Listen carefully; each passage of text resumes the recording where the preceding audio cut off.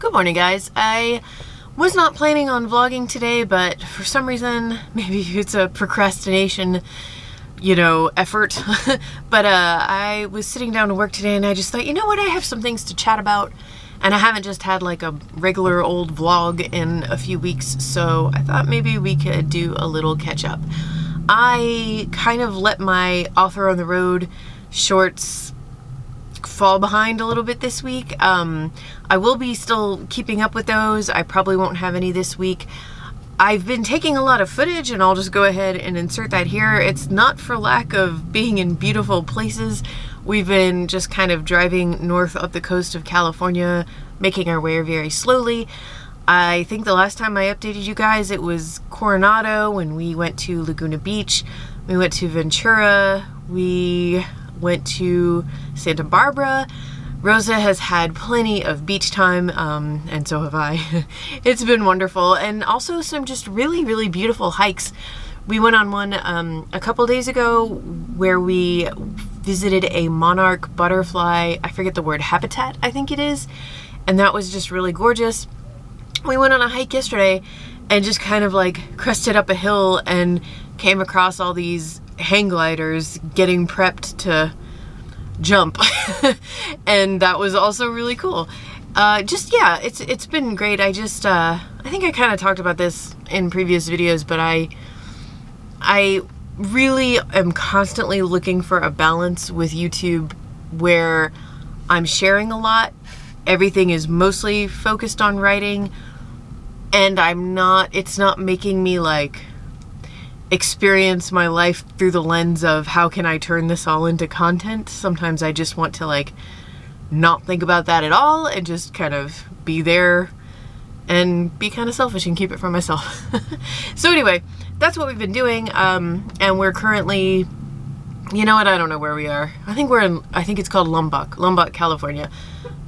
And yeah, that's all been going great. I have definitely been in a better work groove lately, and I wanted to catch you guys up on how my projects are going. So first of all, I actually do have a tiny bit of potentially hopeful submission news. I heard from my agent yesterday that one of the editors on my list has read the middle grade mystery and is getting second reads with the team and is hoping to have some news for me in a couple of weeks. I won't lie, like at this point, even though I preach being patient with submission and it takes a long time, and I know there are plenty of people who are on sub for months and months and months and then they do get a deal. Even though I say all that and even though I know all that to be true, part of me had just kind of like put that project to bed in the back of my head, like, okay, this isn't gonna happen. And I would not be surprised at all if they came back and just said, we really enjoyed this, but we're gonna have to pass for X reasons. Camera's having a little issue. Honestly, at this point, it was just refreshing to have heard anything that wasn't a pass or far, far worse, no news at all. This trend of editors just simply not responding ever to submissions is just so baffling to me. Like, just send the rejection. Just send the rejection, that's all. Like, just put us out of our misery. So yeah, it was great to hear something, and we'll see how that goes. I will obviously keep you guys updated. And I think my agent is setting kind of a closing date with the other editors, like we'd like to hear back by this date. So that's also good because I'm gonna consider no response a no after that date and just kind of move on. Anyway, so we'll see what happens. A little bit of potential hopefulness. I had a really interesting chat with a friend the other day. I'm gonna have to be a little vague about this, but basically we have been chatting with and hearing from authors in private, and some of this is secondhand, it's not all firsthand, I'll say that right off the bat, about how things are looking on submission right now. And the bottom line is there are a lot of authors out there, middle grade authors, I'm speaking specifically to middle grade here, who I would call front list. I mean, authors whose sales are good to great, who hit bestsellers lists and who have won awards, like really prestigious awards. Authors who, when you go to their publisher, their imprint's website, their covers are going to be splashed right up front. We published this book, front list, okay? Who are getting passes and flailing on submission right now. Some of them utterly, like, their next projects have been completely turned down by their own publisher and by others. Others are languishing, not hearing, etc. And it made me feel a lot of conflicting emotions. Like, part of me obviously was just like, it almost does make you feel hopeless, because it's like, well, if someone like that can't sell their next book, what chance do I have?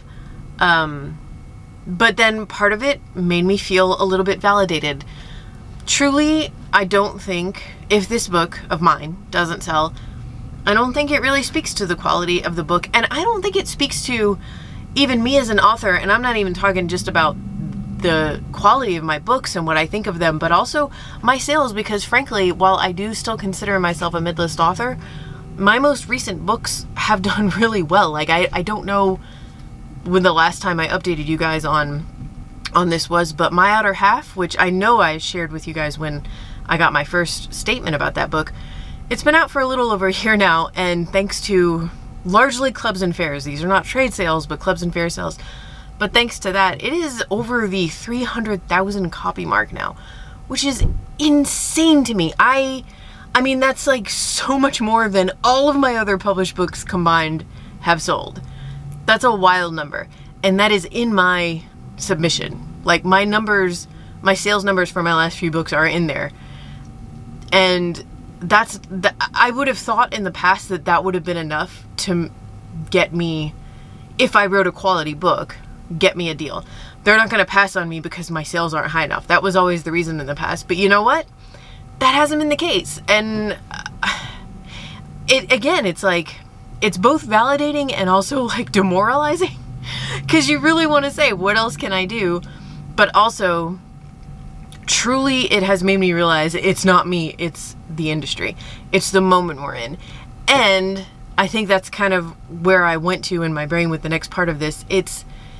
There's always kind of an ebb and flow to this in the industry. Like, I don't even want to say the word trends, but, you know, all genres of books, all age levels of books, they'll go through, we're acquiring a lot, we're not acquiring so much. And it just kind of does this over and over again. And right now we're just in this moment where very few things, relatively speaking, are being acquired. But hopefully that's going to, you know, we're going to get back into the expansive, we're acquiring more, we're looking for this. I don't know, or maybe I'm just being too optimistic. But that's where all of that is right now, and those are my thoughts on submission. If you're on submission right now, again, I hope that you don't let that upset you. I hope you let it, you know, remind you that every time you get a pass, or every day that goes by that you don't hear anything, it really isn't you. Everybody's going through it, including what I think we would all consider very, very, very successful authors. It's just not, it's not happening for a lot of us right now. So that's my update on submissions. Now let's go on to other things. I have been trying vigilantly to stick to my rule of every day for 30 minutes at least, I work on one of my books, and I alternate between the thriller and the fantasy. And there are days where I don't do it. I'm not gonna lie. I haven't been consistent with doing it every day. And every day that I don't work on it, at the end of the day, I feel very disappointed in myself. Because on the days where I do work on them, it's like the best 30 minutes, and it often goes past 30 minutes. I have been in the world building, and I'm into the antagonist brainstorming part of the middle grade fantasy, and I have revelations. I mean, things really click in those 30 minutes, and it's like, oh, I could see the momentum here. And with the thriller, I'm writing the draft, and it feels so easy. I love that. I think I talked about this a while ago, but I decided very deliberately to make this thriller a first-person point of view only one point of view, because that last mystery novel I wrote had like many. And just keep it simple, and like all it is she's in trouble in the first chapter and things get worse with every chapter, and I'm just driving her down as far as I can go and seeing how she gets out of these situations. And it's fun. It's just a fun, easy drafting experience so far.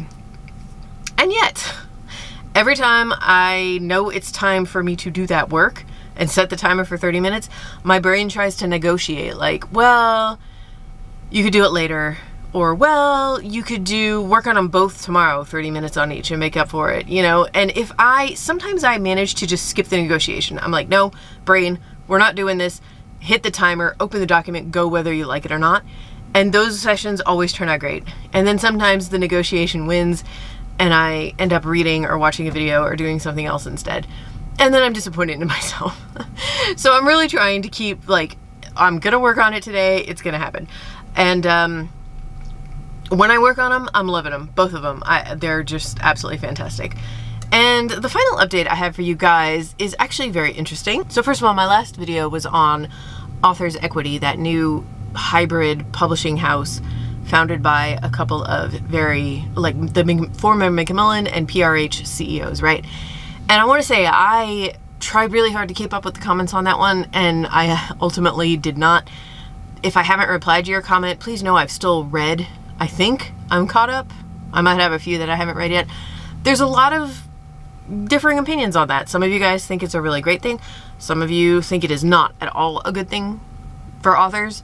And I'm still in the camp of, I don't know if the actual entity itself is going to be a good thing, but I do know that it's a good thing that it's generating this discussion, and that something so big in the industry of traditional publishing has happened to get this conversation going. And people just at least acknowledging that the current model is failing. It's failing authors, and that means it's failing readers as well. I think that's a good thing. I mean, not that it's failing, but that it's getting us to talk about it, and that people are at least trying to take a different approach. So I told you guys in that video that I signed up on the Authors Equity website to ask for more information, and I did actually get a general response. This was sent out to everybody. It says, as a very small team, we can't respond to everyone individually, but I wanted to provide some context and address some common questions. Regarding submissions, at this stage we require authors to have agency representation. While we've seen some interesting concepts come through, our goal is to offer authors a focused hands-on approach. This means remaining boutique in scale and being selective about the projects we take on. This is not surprising at all to me. I did wonder about the representation, because I think one of their interviews mentioned agent submissions, and I just think in that way they do, I would say, almost still have to be like a traditional publishing house in that regard, because otherwise they would absolutely never get through all of the submissions they would get if they could take unagented submissions. So I don't think that's surprising at all. They have a form now on their website.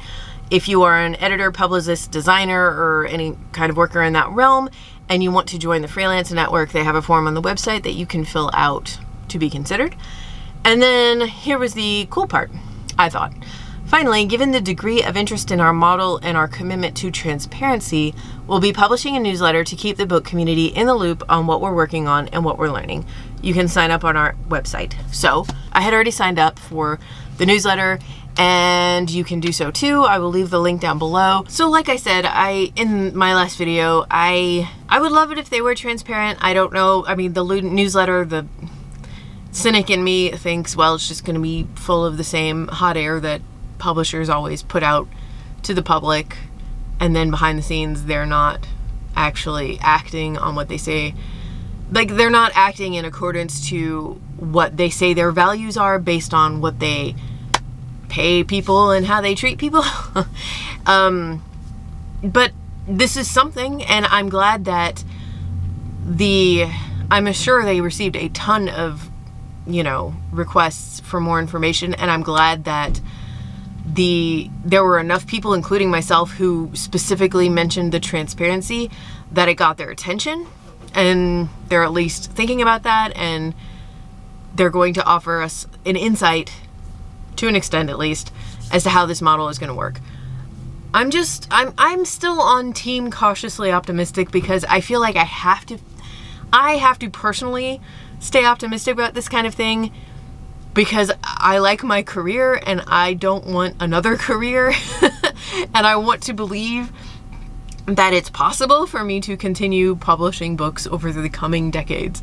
So yeah, but if you feel less than optimistic about this, believe me, I heard you and I understand the concerns.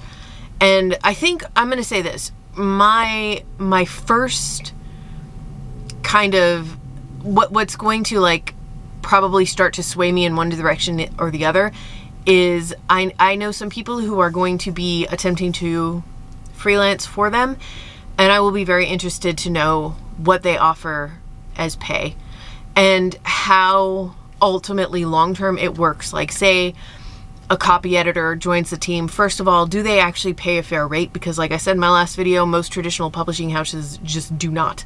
They underpay, period. So if they pay a fair rate, we're off to a good start. And then I know they have this like idea of it's going to be a bespoke thing. Every author and every book is going to get like kind of a curated team special to that book. And I think that's wonderful. But how does that work in terms for these freelancers as far as like how steady will the work be for them with author's equity?